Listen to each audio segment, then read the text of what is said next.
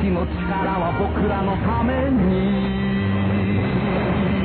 正義の心を伝えるだ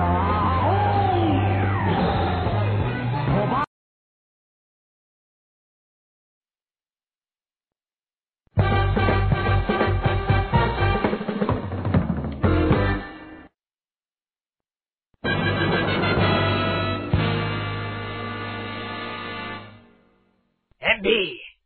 You cad! What are you doing? I'm conserving ketchup. To save the Earth. He's got you there, Berg.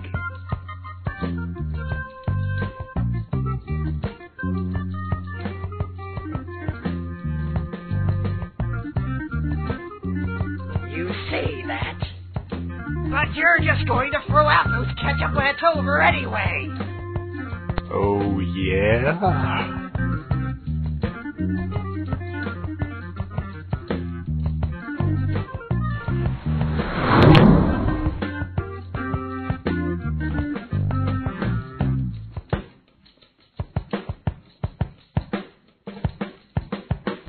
I return you to your native soil. Roam free.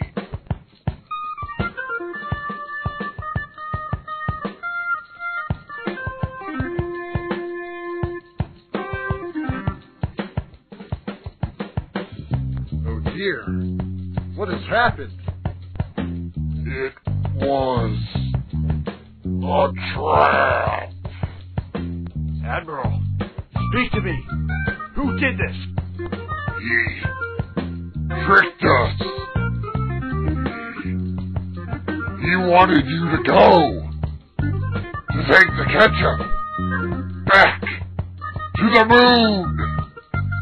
Who did, Admiral? Who was it? It was Barrick. Damn you! Barrick!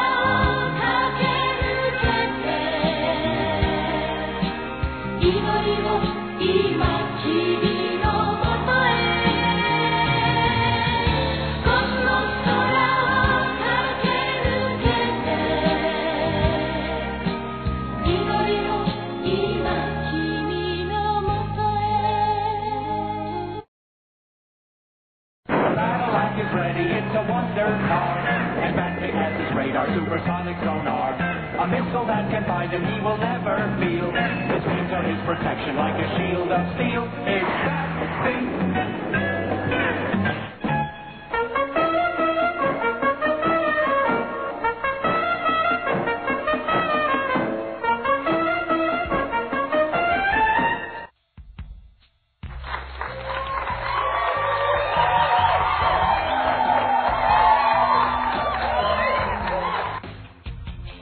Thank you, and welcome to the second episode.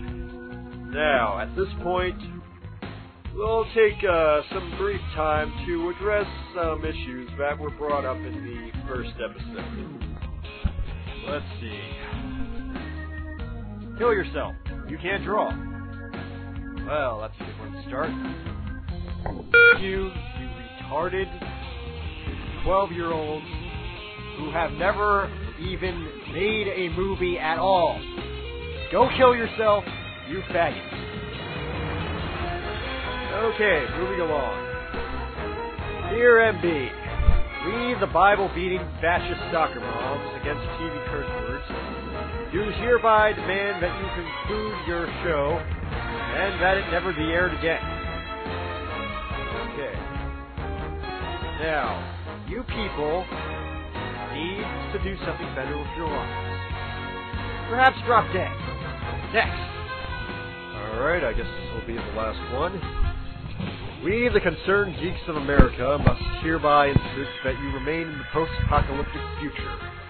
Because plot holes are bad and they ruin Star Trek. Huh? God.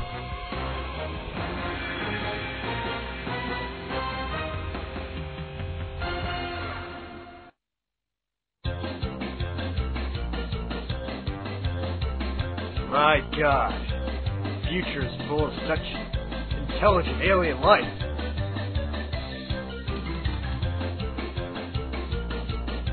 My name is Galvatron. I used to be Megatron. I'm the leader of the Decepticons. I live on the planet Cybertron. I determined to again. Yay!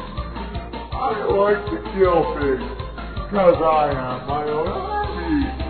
Ain't it great? Oh, well, I ain't this guy. Optimus Prime. He tried to kill me, and I can't do anything about it. I tried to kill him, and it's real weird, but he just leaves. It ain't right. I'm Galvatron, leader of the Decepticons. Oh, what is to become of it?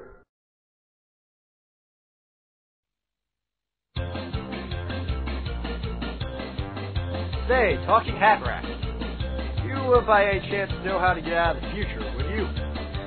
Roast my toast, good butter. Darn it! If only there was something I could remember from my childhood or something that could tell me how to get back in time.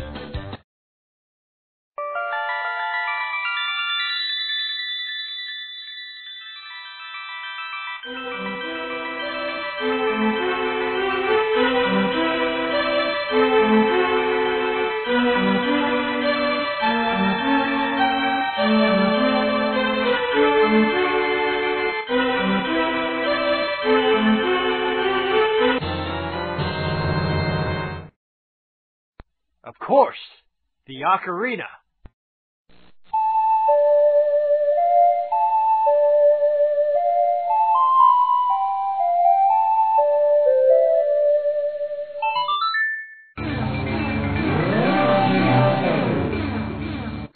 Oh, good God.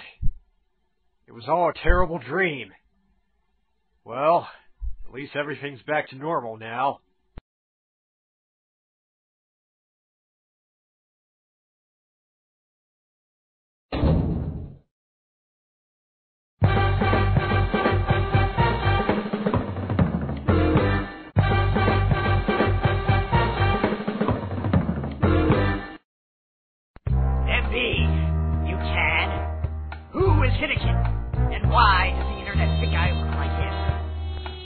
Well, you see, Daisuke Hideken was a horrible man. On the streets they called him Mr. Match. He was a Scotsman by nature, and talked with a thick Scottish accent. And he used to dress up like a repairman, to go and repair people's houses. But in actuality, he repaired their appliances in such a way that he sabotaged them. So then, their houses burned down. Ah, yes. I remember that when I was a kid. You know, when I was a kid, we had these things called friends.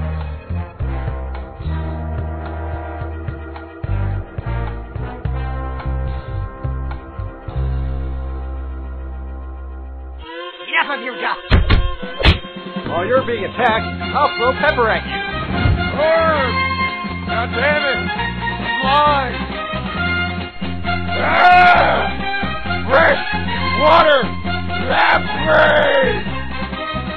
Oh! My house is the only safe place left in this cruel world! Kaboom! Ah! I'm on fire now! This is starting to get old! Excellent work, Mr. Match.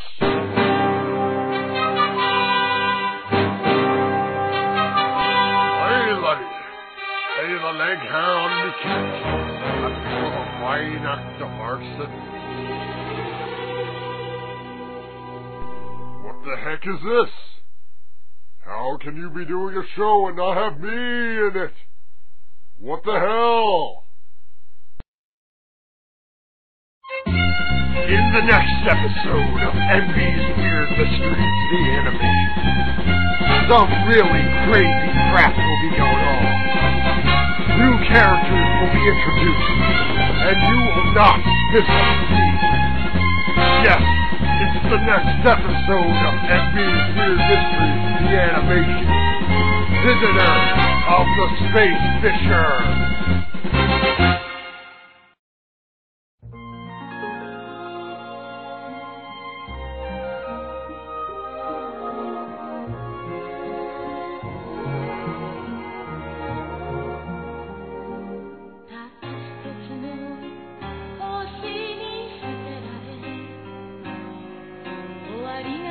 Be